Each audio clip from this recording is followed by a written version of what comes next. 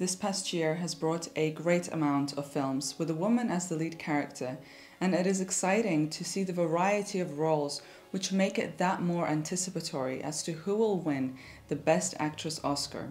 So, here are my top 5 nominations.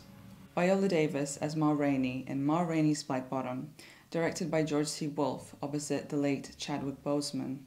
First of all, I have never seen Viola in a role like this before. The best way to describe this performance is humid. She is demanding, stubborn, and unbelievably talented as the role of Ma Rainey. The film as a whole is certainly one for the books, and I think that Chadwick Boseman should win the Best Leading Actor Oscar. I think this posthumous award will be incredibly meaningful. So Viola winning Best Leading Actress may be overshadowed because the ending with Boseman, if you've seen the film, is shocking. Boseman was incredible, but I think it's about time for Viola to add the Best Leading Actress trophy by her Best Supporting Actress Oscar, which she won for Fences. Personally, I would like Viola Davis to win either way. Vanessa Kirby as Martha Weiss in Pieces of a Woman, a drama directed by Cornel Mundruczó opposite the forever problematic Shia LaBeouf and the incredibly talented Ellen Burstyn, who herself is an Oscar winner, so you can watch a video I made about her. First of all, I think Vanessa is more relevant than ever due to the worldwide obsession with The Crown. Second of all, this film is really unique as a whole. I'm not sure how believable the 30-minute birth scene is in terms of how a woman would act in the highs of labor. We'd need to investigate from real-life mothers out there.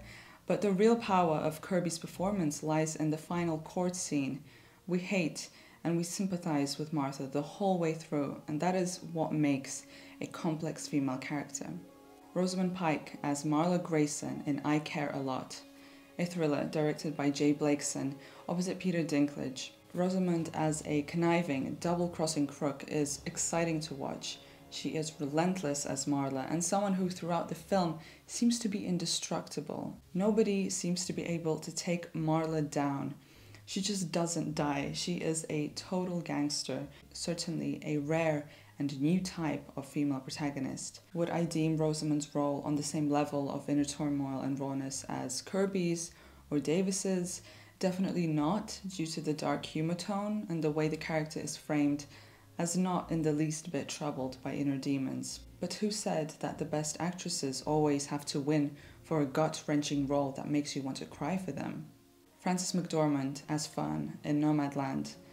The film is a total female-driven indie project, which of course I love, and it's written, directed, and edited by Chloe Zhao, based on a book by Jessica Bruder.